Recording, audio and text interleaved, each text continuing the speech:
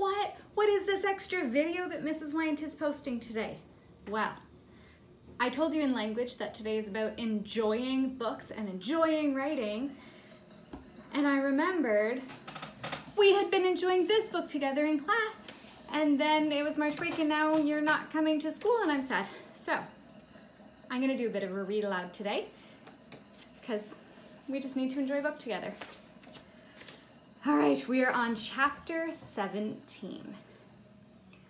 About 4 miles from home, Norman was getting tired from pedaling with Fluffy's weight behind the bike.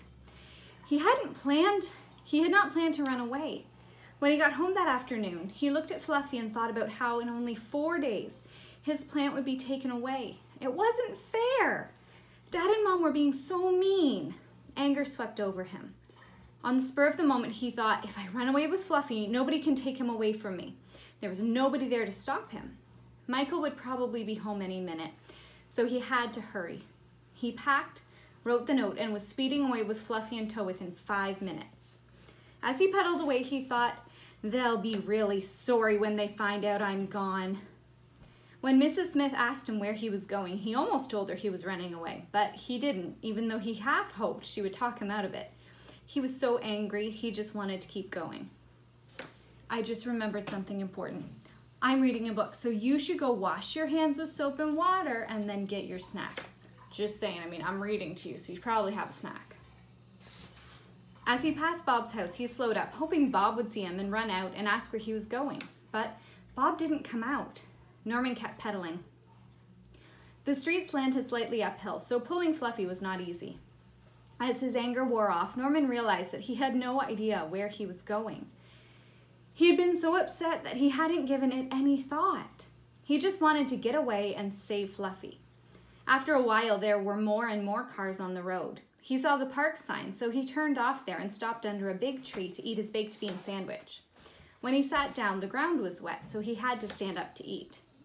He told Fluffy, "Don't worry, I brought plenty of socks for you to eat." Fluffy put a vine around Norman's shoulder. Norman had no idea what to do next. He was still hungry, so he ate a banana and dropped the peel on the ground. Norman never littered, but now he did not care. He drank a can of juice and dropped the empty can next to the plastic sandwich bag and the banana peel. He leaned against Fluffy for comfort. "I don't know where we're going," he told the plant. "I don't know what to do." It was a beautiful fall afternoon, but it was getting chilly. Some trees were still green, but many were turning gold, orange, red, and brown. Joggers and bicyclists kept coming by. Most of them glanced at Norman as they passed. What they saw was a boy standing under a big tree and beside a large plant, which from a distance appeared to be growing there. On the handlebar of the bike, propped against the tree, hung a small duffel bag. So no one noticed that Norman was running away. But all those people looking at him made Norman nervous. What if somebody stopped him and asked what he was doing? Or what if some weirdo tried to kidnap him? He looked into the woods where colored leaves carpeted the ground and a path led deeper into the trees. An arrow-shaped sign that said "Lookout Point" pointed to the path. He decided to go that way, away from the road. The going was slow. The beaten dirt path had many muddy places. It was a bumpy ride for Fluffy. His skateboard wheels became clogged with mud and wet leaves.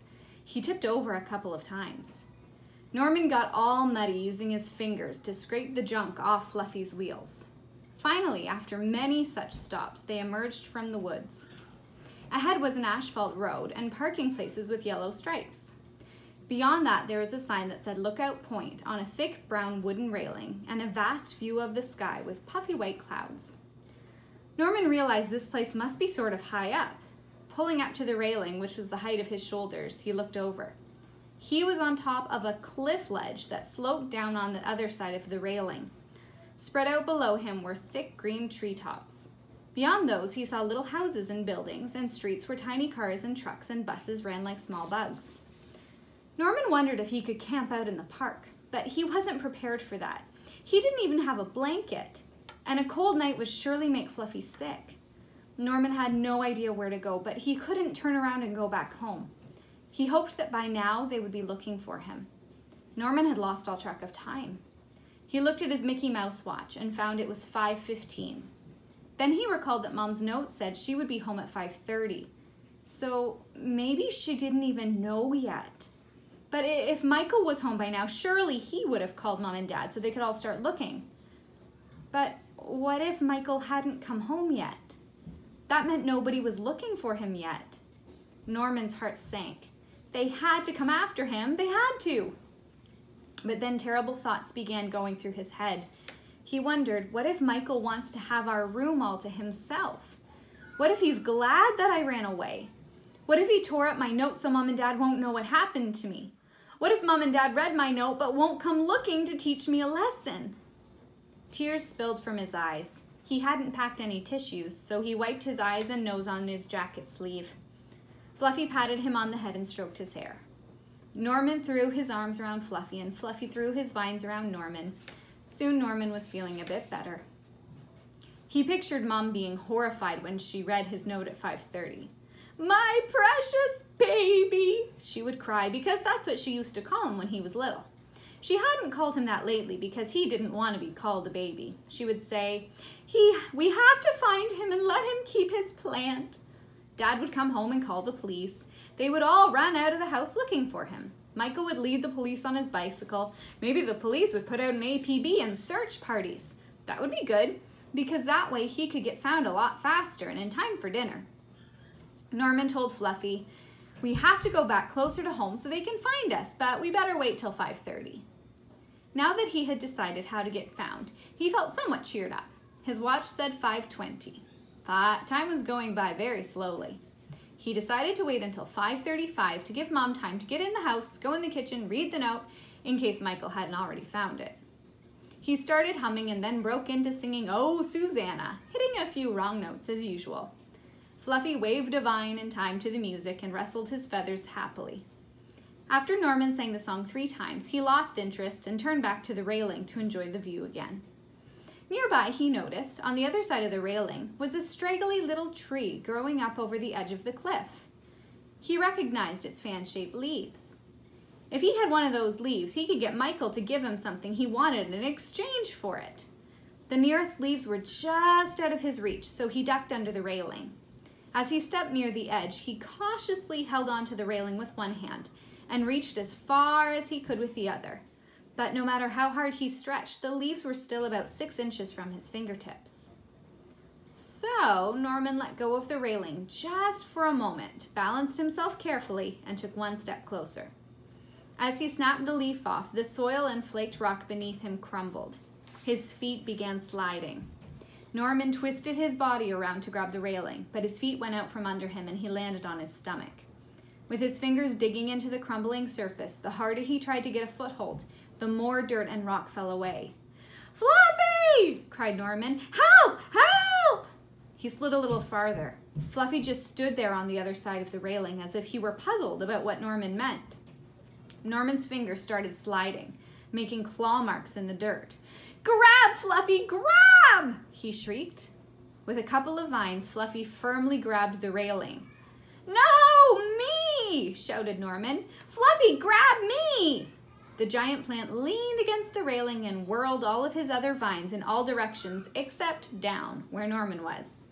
"Grab down here!" Norman called. Fluffy kept whirling in confusion. He had never grabbed below ground level, and he was having trouble getting the idea. Frantically, Norman grabbed at a clump of weeds he had slid within reach, but it pulled loose in his hand. Then, in spite of his total panic, it dawned on him that he should keep up a steady sound for Fluffy to follow. He was scared out of his mind, but he began singing one of his and Fluffy's favorite songs. "Camp down, ladies, sing this song." He howled slightly off key. "Doo-da, doo-da." His voice was shaking, but he kept going.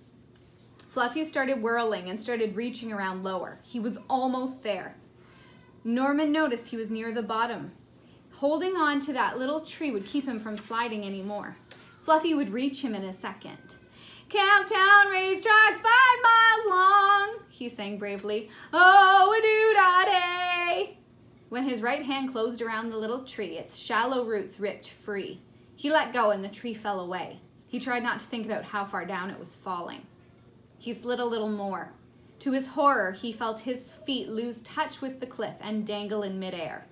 But the next moment, he stopped falling with a jolt as strong vines wrapped his feet and middle. Fluffy held on to him with all the strength he could muster. Norman called, "Thanks, Fluffy! I love you!" Now that he was securely cradled in Fluffy's vines, he tried to scramble back up, but he couldn't. "Pull up, Fluffy! Pull!" he instructed. Fluffy tried, but one vine broke with a snap. "Stop!" called Norman. "Just hold on." The plant held on. Norman was stuck, but at least he was safe for as long as Fluffy could hold him. After he calmed down a little, he looked at his watch. 5:37. They must be looking for him by now. He hoped somebody would come soon. He and Fluffy could use a whole search party to get them out of this. To keep himself and Fluffy encouraged while they waited, he sang a few doo-dahs from time to time. Every few minutes, he also yelled, "Help!" in case anyone could hear him. You'll have to wait until another day for the next chapter.